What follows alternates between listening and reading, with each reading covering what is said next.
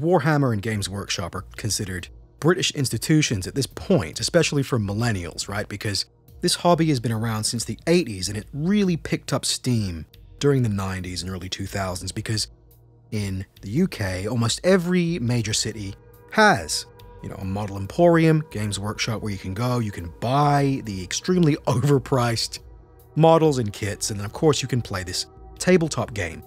An incredibly complex and deep tabletop strategy game which has been evolving, and it's been reiterating on itself, and the lore has also been being worked on and developed for decade after decade. And really what we have now is just an amazingly rich multimedia universe that, in my case, I am more interested in the lore than I am the game. And don't get me wrong, I mean, the game looks really cool, and as a kid, I attempted to play it, just messed around with it, had fun, but I consider myself a casual fan because, for me, I just like to explore this incredibly deep, dark, heavy metal universe where, as the tagline declares, in the grim darkness of the far future, there is only war, right? And what we have here is an old school sci-fi universe. Dark as you can possibly imagine. I mean, Warhammer 40k is so dark, it almost becomes humorous, because the bleakness of the setting is off the charts. I mean, humanity in this grim, dark, far future, they're doomed, To be a human in this universe is to be doomed. It's just a question of how close to utter annihilation you are, depending on, what part of this vast galaxy-spanning imperium of mankind that you're residing. I mean, your life is completely insignificant. Like, if you're a member of the Imperial Guard, just the regular infantry, you are fodder, right? Your entire life is meaningless. Millions of Imperial Guard will die in one battle, and it's just simply the norm. No one's gonna mourn you. It's a sacrifice that you have to make, right? Because the Imperium is a fascist state, and it's fascist not because of some kind of overly cringe social commentary that the creators of the game are making. The fascism is a necessity in Warhammer 40k. The Imperium have to rule with an iron fist simply because of how perilous the universe is. Not only do you have literal chaos gods, like Lovecraftian entities, that are bleeding into our plane of reality and creating, demonic incursions. Like that, we're in the fantasy realm when we're talking about the chaos aspect of 40k. But that's just one side of this incredibly hostile universe. You have aliens, of course, but this is sci-fi. But the aliens in Warhammer 40k, they don't come in peace. In fact, the best that you're going to hope for is, I guess, the Tau, who are communists, right? And they're still going to kill you. But they're doing it for the greater good. They're weird alien pseudo-Maoist commie philosophy, and that's okay, Because if you're a space marine and you're one of the elite units of humanity, you'll just crush them because Xenos die. That's what they do. We kill the Xenos. We don't debate, we don't negotiate. In the name of the God Emperor of mankind, we are going to engage in exterminatus. In some cases, humanity will simply purge an entire planet of all life just as a precaution to contain the spread of either hostile Xenos or chaos.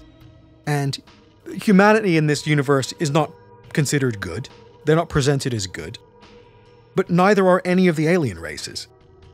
The elves of this universe, they're called Eldar, right? So they're sci-fi elves, but they themselves are going through a profoundly fucked up period, as a faction, because millennia ago, these sci-fi elves, they achieved perfect harmony and perfect synergy with their technology.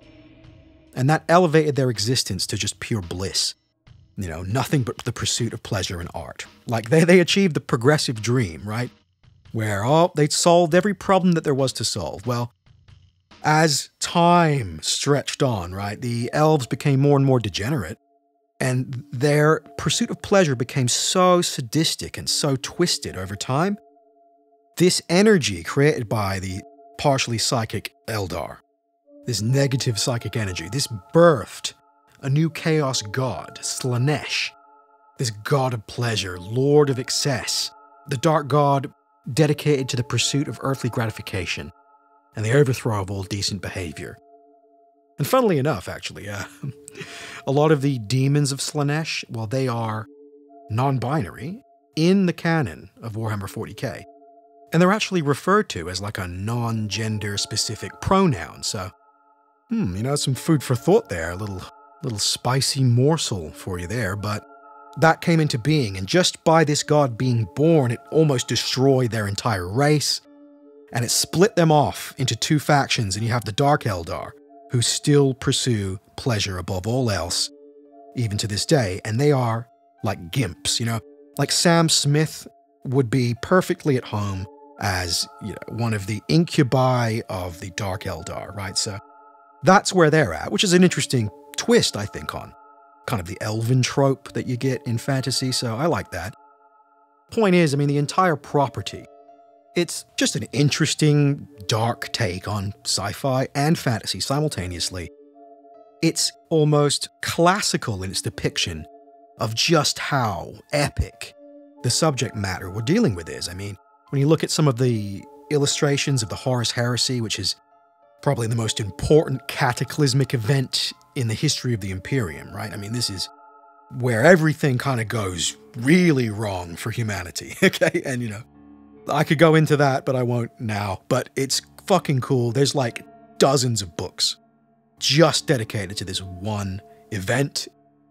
You get the picture. It's biblical in scope, right? So there's just something really based about Warhammer 40k that I enjoy it, and I worry that at some point in the very near future, the cultural critics are going to try and fix Warhammer. And I'm pretty sure that the company itself, Games Workshop, has already been infiltrated by, pro-trans activists and the usual wokey types, and they're demanding representation, diversity, you name it. But really, I don't expect Warhammer to escape what's happened to every other major franchise, major subculture, traditionally enjoyed by white male nerds, and it was created by white nerdy British dudes for white nerdy British dudes. That's just the history of nerddom, because believe it or not, guys, there was a time when these very niche, very male-oriented, slightly autistic subcultures were comprised primarily of young, white, sometimes socially ostracized men. And that's what gave a lot of this stuff its character, initially, in its origin. Later it opened up, and then women and POC and white leftists come in. And then they're going, well, this was always ours. And it's like, well, hold the phone. See, most of these guys that were die-hard nerds into Star Wars, or video games, or Warhammer, they weren't gatekeeping, they were very welcoming, and they were happy to have anybody of any identity group come and enjoy the hobby with them. Which makes the anti-white zeitgeist that's going on right now in entertainment in general just so disrespectful, because is it really so wrong to ask that our culture be respected? Just respect it, don't change it, don't shit on it. Let it be preserved in the state that people found so appealing in the first place. Is that really so much to ask? Of course, that was a rhetorical question. Of course it's too much to ask, because we're not dealing with rational, fair people, are we? We're dealing with like a Cambodian color revolution of cultural warriors that just want to destroy everything that was ever cool. And I can sense some controversy coming right around the corner with Henry Cavill's recent announcement that he will be producing a Warhammer 40k TV series for, I think it's Amazon. And, on the surface, this seems like a dream project, but again, we've been here before when Henry Cavill was cast as Geralt in the Netflix's Witcher TV series, which on paper should just write itself. It should be a no-brainer, and all you have to do to make it work is just stick closely to the games. But Netflix are incapable of producing anything entertaining. Henry Cavill shows up on set, and these Jewish feminist writers are telling him, we don't care that you know everything about the character, we don't care that you know the lore from the books, and that you have interesting takes on how this character is supposed to behave. You're a white male chud, and we're going to do our best to humiliate you and diminish the significance of this character. It's not going to be canon, it's not going to be cool, and all the other characters from this pre-established franchise, we're just going to cast random Somalian women, and it's the usual attitude, you know, yeah, this isn't for you, retard. And like, well, it should be. I mean, you know, like, why should The Witcher TV series not be for fans of The Witcher video game and book? Why should any fantasy adaptation of an existing property be produced in opposition to the wants, to the expectations, and the enjoyment of the legacy fanbase? It doesn't even make any sense. Like, why bother? The answer is because this entire system of entertainment hates white people for really fucked up reasons that are totally illegitimate. And it's not about good business, it's not about profit, it's not about entertainment, it's about hate. And in the case of Cavill 40K, it is becoming clear that it doesn't matter how he approaches this Warhammer series, it's still going to be bad. And not because I lack faith in Cavill's ability to produce a good show or his understanding of the source material. I think it's going to be bad because it's simply not allowed to be good.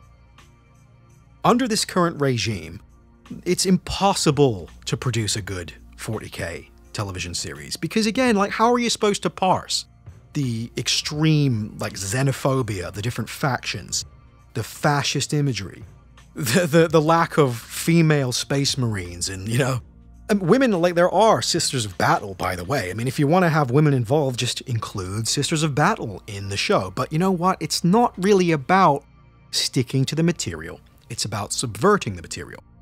It's about taking the material and turning it into propaganda. You have an old school, handsome white actor like Henry Cavill, you know, 6-foot-something Chad, who's also a gamer, right? And at some point in the last couple of years, a target has been painted on his back. And a lot of the journalists and a lot of the powers that be, the usual types, are calling for him to be sunsetted. His career needs to kind of be over because it's time to make room for a new generation of diverse, gay, non-white, you know, whatever it is that Cavill represents, it has become too problematic to even humor it, right? Because despite being very neutral, staying very professional, not discussing his personal opinions and his politics in interviews, keeping a professional distance with his female co-stars to the chagrin of journalists everywhere, calling him sexist and all this stuff. Fact is, he's being attacked because he wants to stay neutral. And that's the thing, isn't it? It's that in order to be an entertainment professional in this current year, it's not enough to just be apolitical. Excuse me, I'm an actor, I just want to act, right? Well, no, sorry, you need to be an asset of, like, the US intelligence agencies, a la Project Mockingbird. You need to be an activist at all times. Your movies are not entertainment, they're propaganda. And in Cavill's case, he needs to go because the optics aren't good. Because he's making white male gamers look too cool. And his fans are like Snyder chuds, and they want to see him reprise his role of Superman. So we need James Gunn, soy-drinking fucking pervert James Gunn. We need him to usher in a new generation of the DCEU. And even though we rehired Cavill, we're gonna just dump him anyway, because simply casting Henry Cavill in a movie, from this point onwards, will be considered an act of white supremacy. It really wasn't that long ago when actors were cast due to their bankability.